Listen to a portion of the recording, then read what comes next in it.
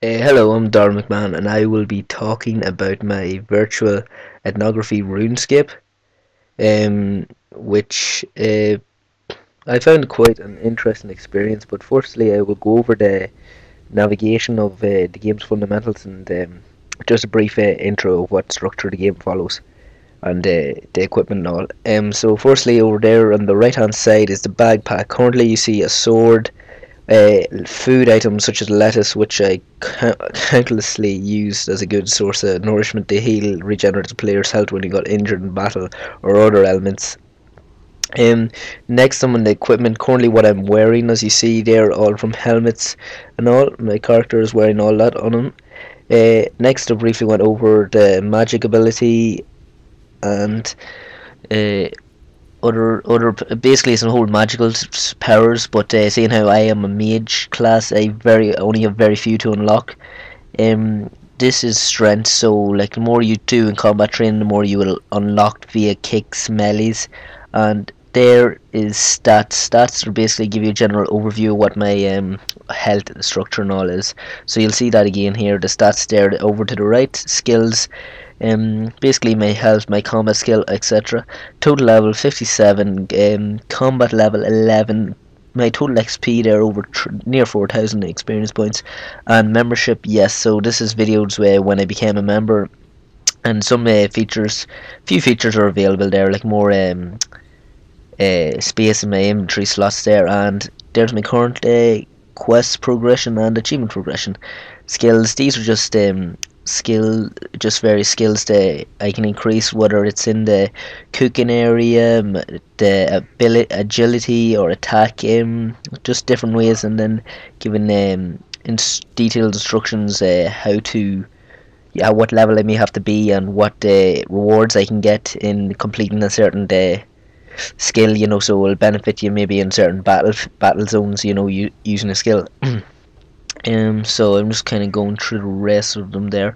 Next, pets. Pets. I didn't get a pet, unfortunately, but I do come to show pets in a few minutes when I teleport. So you'll see what a pet is actually in the game, and they're quite cool, I must say. These are achievements, kind of like any Xbox, PlayStation sort of system. Similar principle.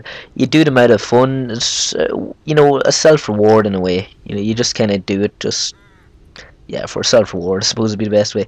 Currently, active task, you see the death of Shalbury, if I'm pronouncing it right, it mightn't be.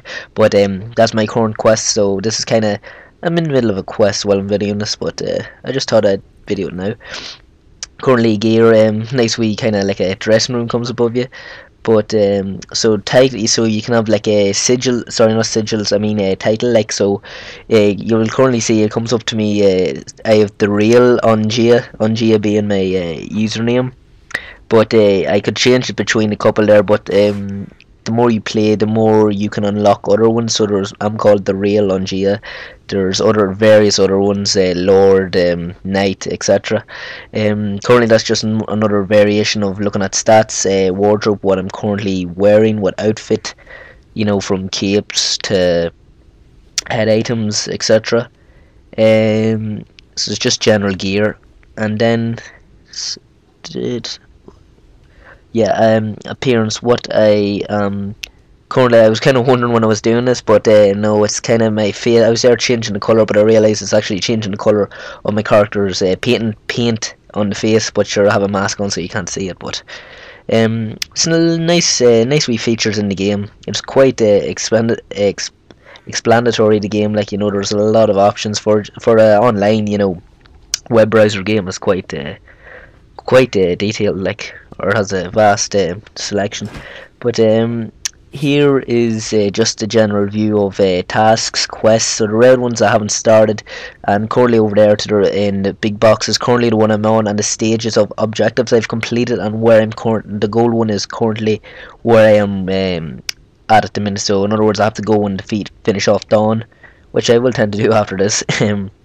So there's other, like, we in-game mini games, contests in the game, and you have more access to them if you become a member. So yeah, I've noticed a few nicer mini games. It's less bogier than the free to play games, but that's to be expected when you're a member. So I will now go to, I think, show my just oh yeah, sorry, social aspects of the game.